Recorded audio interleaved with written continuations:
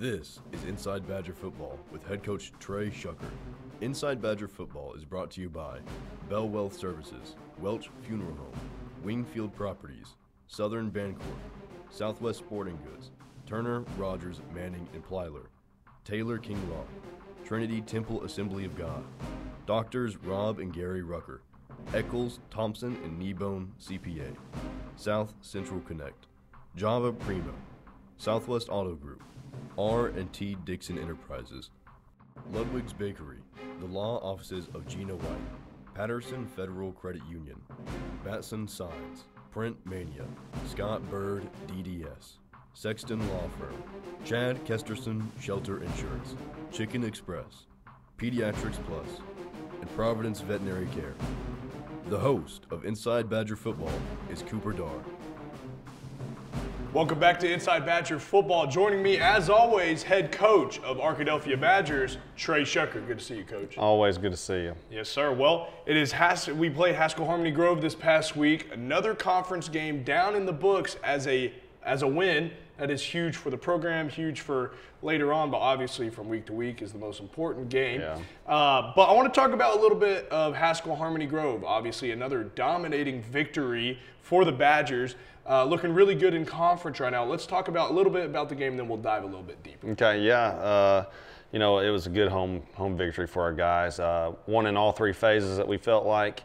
You know, just really good performance overall and on senior night. And so that was another aspect of the whole game. You know, it's not our last home game, but we did have senior night a little bit early this year, and we were able to recognize all the seniors, and all of them played really well. So just an exciting senior night overall. Big Badger victory. That's right. You mentioned a lot of your seniors played well. They got the first couple of touchdowns were seniors, so that's huge. I love that for them, just to have a senior night that is so special for them. But the entire team did so well, all the way from the 10th graders all the way up to the 12th graders. Yeah, and we were able to get some of the next guys in. Yeah.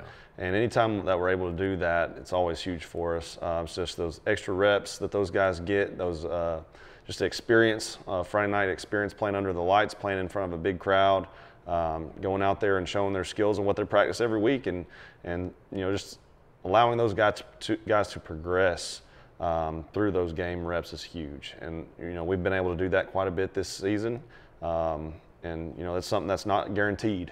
You know, it's just something that we earn. The first group goes out there and gets it done, where the next guys are able to go on and take care of business the same way.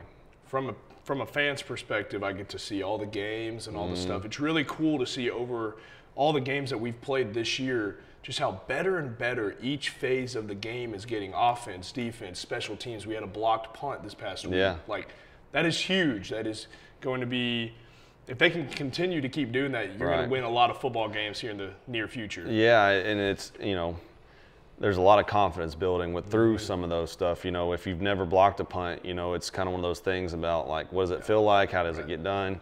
You know, just experiencing that, our kids having executed that, you know, it's big for our whole scheme of our, you know, punt block, but then it goes right into other special teams as well. You know, we take pride in our special teams. Coach Chandler, Ben Chandler's our special teams coordinator. He does such a great job at getting our guys prepared, you know, with the scheme, with practice, and just all of it throughout the week. Just getting it ready for the game Friday night, and then, you know, our special teams is pretty good. You know, it's very rarely do we lose the special teams battle against an opponent, and you know, it helps us in the other two phases well in offense and defense. Talking about offense just a little bit more, we had some technical difficulties this past week, and we didn't get the first quarter on camera. Obviously, y'all probably have it on Huddle and stuff, but we didn't get it on our side of things. But I want to talk about the first quarter just a little bit. Obviously, the offense came in out of nowhere, scoring in just a couple plays on their first offensive drive. Let's talk about offense just a little bit in that first quarter. Yeah, you know, they elected to get the ball first, and our defense went out there and you know, had a good stop. Offense took the field and went out and just really executed really well. You know, we scripted the first few plays of the game, the first 5, and offense went out there and really did a good job of executing the first 5 plays. I don't think we got through the whole 5, but got out there, executed really well, played fast, and ultimately Kyle Reed called a pass out of the backfield for a touchdown. Defense went out, did a good job again, and it just kind of poured on again from there. Throughout the whole game, you mentioned Arkadelphia playing fast. It's really about fast, physical, and focused football. And what I saw with the focused part was your defense. I mean, it's a little bit of a tricky offense, the dead T that Haskell Harmony Grove was running. Your linebackers, your defensive line, everyone's got to be paying attention to their keys. Talk about how important that is for that defense. It's huge because it's so different from what we normally go against, and it's such a downhill offense that you have got to bring some physicality with you. If you're not a physical group, if you're not a physical team, if you're not a physical defense, you're not physical on the defensive line. It can be very difficult to get them off the field because if they're happy with living in 3-yard scenarios, and that's one thing we've got to keep a team from taking pretty much 3 steps forwards, and that's where they want to live, and so it takes a lot of physicality to meet and exceed that expectation. I thought our guys did really well at that Friday night against Haskell. Yeah, to not let a dead T team get. They want the 3 yards, the 4 yards every single play. That's a win. That's a win. So Arkadelphia being able to push them back even into their own backfield is huge. It is. So let's go ahead and hop in. We're going to hop in right here into the second quarter of highlights, and then we'll watch throughout the game. Starting here on defense, talk about your defensive line, just how they really dominated the line of scrimmage this game. They really did. They trusted their keys. They fired off the football and did it all in a really, really quick fashion. When you go against a team like this, we're asking them to do certain things, but it's all happening so fast. I mean, when you're watching these plays it's going downhill really, really quickly at them. But there's finer things within it. Haskell will change some things here and there, or can change some things, to where they might be blocking a certain defense lineman one play, but then they're going to let him go and read him the next, and so it all happens about the same time, and so you've got to react really, really fast. You got to be disciplined with your hand placement, where you're getting to, your hat placement, all the things on the defensive line, and then the backers and secondary behind it has got to fit really, really well, and so I thought our defense did a really good job of that. Coach, this last week was senior night for these guys. Talk about just your seniors, your offensive line. As we're looking at the offensive highlights, we're about to score right here. Talk about the guy scoring, everything.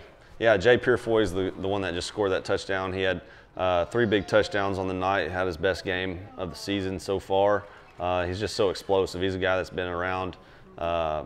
He was able to get on the field a lot as a sophomore, and obviously was a starter last year for us and this year. Just one of our most explosive players. Anytime he's got the ball in his hands, it can be electric, and he was electric Friday night. Our front has done a really good job of dominating the line of scrimmage up to this point, especially once we got into conference play. I thought that our offensive line has really, moved the defensive linemen off the line of scrimmage in the run game, and they've done a great job at protecting our quarterback. Coach, we got a turnover right here on defense. Talk about how huge the turnover battle game was won in this game for Arkadelphia. The special teams battle with getting a turnover, with blocking a punt, getting a touchdown. Talk about how important the turnovers are to then create points on the board. It does. Creating the turnovers, it creates momentum. It gives you an opportunity to score, which, we blocked a punt, and scored that. We just saw our defense get the ball out and recover it.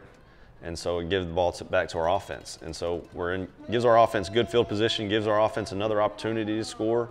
We didn't have to go very far to do it. We just had to go out and execute. I think it was 5 or 6 plays, and was able to get the ball in the end zone and get points on the board. So things can happen really quickly whenever you're creating turnovers.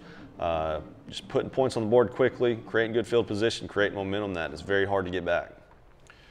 Turnovers, creating explosives, creating then points on the board. So everything works towards the biggest goal, which is winning the football game by the end of the day. So the defense, the offense, the special teams really all came together for this game.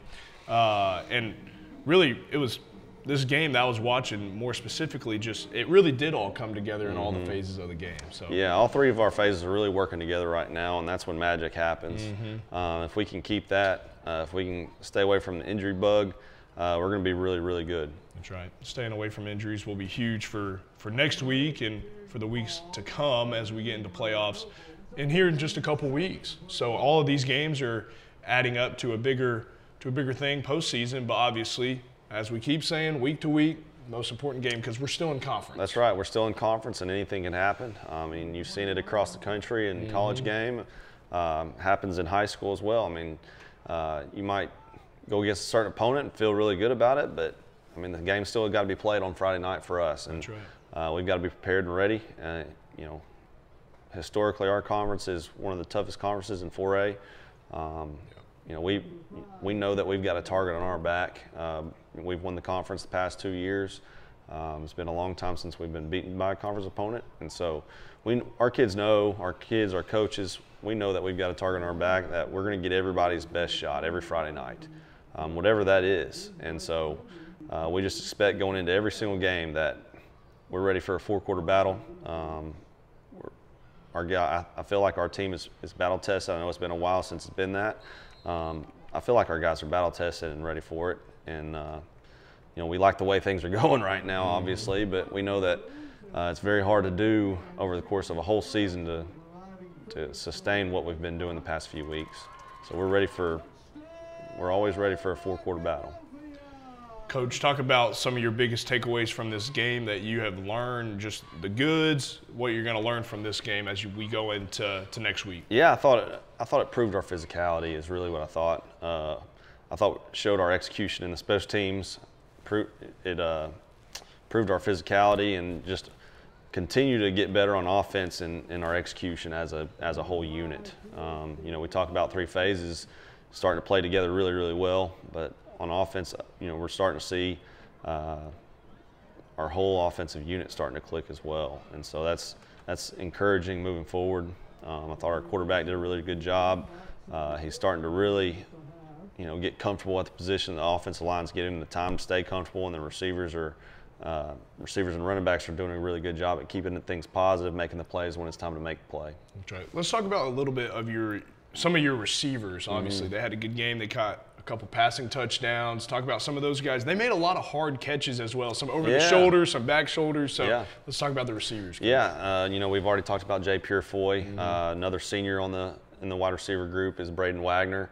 You know, he had a silent game the other night, but he's big playability anytime. But just they understand that, you know, not every Friday night they can be the one catching all the passes and scoring all the touchdowns. But Braden's a really good teammate in that aspect, as they all are.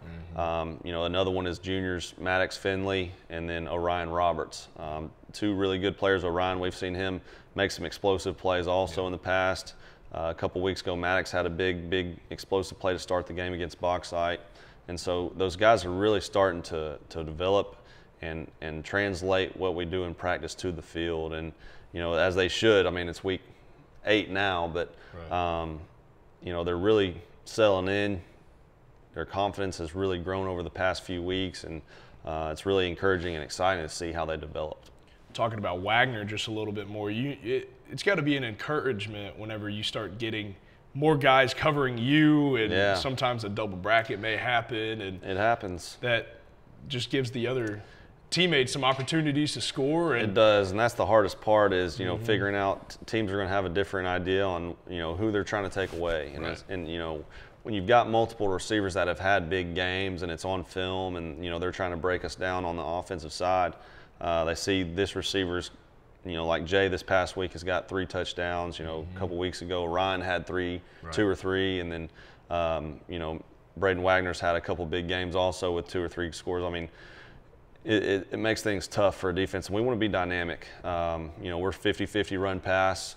You know, over the course of the season, we are still hitting that 50-50 mark. And then within that 50% of the pass, you know, we spread it around quite a bit. You know, one game it might be Jay catching 5 or 6 passes. It might be the next one. It might be Orion or Maddox, or, you know, we do a really good job distributing the ball around and attacking the defense the way they're lining up, as opposed to just trying to force feed certain people the ball. Yeah, and that's very different from a lot of programs in the state and really the country. Usually you see some programs targeting 1 or 2 guys in their system. Arkadelphia has a ton of guys that they can get the ball to. So that's special, and that's very important for the next game and the games to come. So it is, and we're very fortunate that we've got the type of players that we feel like are good enough to handle any kind of situation like that. Now we do have situations where we are trying to get certain people the ball, but pretty much it's going to be based off of alignments, what we're looking for. Right. Yeah. Well, let's go ahead and hop into the players of the week. And for offense this week, we have Jay Purifoy. Let's talk about Jay. Yeah, Jay Purifoy had his biggest night on senior night. Offense player of the week, scored 3 touchdowns, 90-something yards receiving on 6 catches. Just had an explosive night overall. He's done a great job all season long, and he was able to get the ball in the end zone multiple times. It was a big night for him. Yeah, I'm excited to see what he does for the rest of this season as well. So he had a huge game. He did. That was an amazing game. So defensive player of the week, Malachi. Let's talk about Malachi. Defensive player of the week is junior middle linebacker Malachi Hamilton. Was one of our leading tacklers. Just had a huge night overall, going against a tough offense that's going to run straight at him. He met the challenge and rose to the occasion, and he's a big reason why we were able to get him off the field pretty much the whole night. And so he's also Jay's younger brother, so those two are brothers. But pretty cool that those guys got this recognition on the same week. That's awesome. It's awesome. Cool to see family come together and really work together for a team. So that's cool. Absolutely. Special teams player of the week. Let's talk about him. Yeah, Quintavion Morris. We've mentioned him in the past couple weeks. He's our special teams player of the week this week. Our kickoff unit was on the field quite a bit Friday night. He did a great job of getting down and covering down, making tackles on our kickoff unit. He's also on our field goal, our PAT field goal unit. He's one of the wings and does a really good job of blocking on that also. Yeah. All right, well, let's head on into the Badger Spirit Award winner. Let's talk about Nate. So Nate Alexander is our Badger Spirit Award winner this week. He's a senior wide receiver. He's one of those guys that just goes above and beyond to do whatever it takes to be a team player, and he's always putting the team first, shows up with a positive attitude, works his tail off, does a great job giving us looks on our scout teams. Just one of those guys that, man, you can't say enough about him. Just so excited he was able to get this award this week. It's special to have those guys on your team. No doubt. That's great. Love it. Let's talk about Let's talk about the results from this past week in the conference. Obviously, we had Arkadelphia 49 versus Haskell Harmony Grove 17. Malvern versus Bauxite 52-27. Nashville 53, Ashdown 18, and Fountain Lake 42 at Genoa Central 12. As the conference kind of stands right now, we have Arkadelphia and words are kind of messing up, Coach. Excuse me. Arkadelphia and Malvern are sitting up there towards the top, kind of tied for first-ish in the conference. Different pre-conference little schedule there. We see Nashville, Ashdown, Bauxite right below them, and then towards your Tier 5 and Tier 7, Genoa Central, Fountain Lake, and Haskell Harmony Grove. And let's look at this next week of football. So we have Bauxite at Genoa Central, Haskell Harmony Grove at Nashville, Fountain Lake at Malvern, and obviously the game we are going to be looking at, and we're ready for it. It's Friday, Arkadelphia at Ashdown, Coach. This is going to be a fun game. Historically, I know Ashdown's had a good team. Let's talk about Ashdown a little bit, Coach. Yeah, Ashdown's one of those teams that in the past they've given us some of the most fits defensively. They're sound defense. They fly to the football. They tackle really well. And, it's always an exciting game whenever we get together. We've had some good victories against them, but, it's a new year, and we've got to be prepared just like any other week. And, they've got a new coach over there, and he's establishing himself over there as the head coach and the guy. And, it's going to be at their place. And so anytime that we're on the road, we know that we've got to play well. Good teams play well on the road, and that's what we've got to prove Friday night. That's right. Playing on the road, another conference game, hoping for another victory. Obviously, this week of practice is going to be huge, getting ready for another team. Talk about how this week at practice is going to look, just getting ready for another conference game. It's same as normal. We keep things business as usual. We try to be as consistent as possible. Monday is our learning day. Tuesday is going to be our work day where we're actually working on everything that we install for that week. Wednesday is going to be like our polish day where we're still, it looks a lot similar to a work day, but should be a lot more polished. And then Thursday is perfect Thursday where everything should be perfect. There shouldn't be any mistakes. And then Friday's game day. That's right. Well, we're itching towards game day. Obviously, got to get through this week of practice, but I'm excited. I'm excited to watch the Badgers versus Ashdown this Friday night in Ashdown. So it's going to be fun. If you can't join us in person, go ahead and watch on ArkadelphiaBadgerTV.com. Come listen to Dr. Root and I as we talk about Badger football on Friday and as we cheer on the Badgers. So I think that's it. I think that's all we got for this week. So y'all hop on next week as we will talk about the Ashdown game, looking towards the next couple games in conference in the postseason. Once again, if you can't make it this Friday, Arkadelphia Badger TV will have the game at 7 o'clock. Until then, Go see Badgers. you next time. Go Badgers. Inside Badger Football is brought to you by Bell Wealth Services, Welch Funeral Home, Wingfield Properties, Southern Bancorp, Southwest Sporting Goods, Turner, Rogers, Manning, and Plyler, Taylor King Law, Trinity Temple Assembly of God, Doctors Rob and Gary Rucker, Eccles, Thompson, and Kneebone CPA, South Central Connect, Java Primo, Southwest Auto Group, R&T Dixon Enterprises, Ludwig's Bakery, the law offices of Gina White, Patterson Federal Credit Union, Batson Signs, Print Mania, Scott Bird DDS, Sexton Law Firm, Chad Kesterson Shelter Insurance, Chicken Express, Pediatrics Plus, and Providence Veterinary Care. Inside Badger Football is produced weekly by the Rogers Department of Communications at Ouachita Baptist University and the Ouachita Sports Digital Network.